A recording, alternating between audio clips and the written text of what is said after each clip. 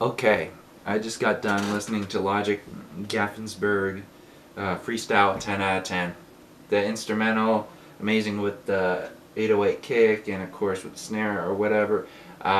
Different instruments right in the beat. Would have to say rapping is good. Logic does amazing at rapping.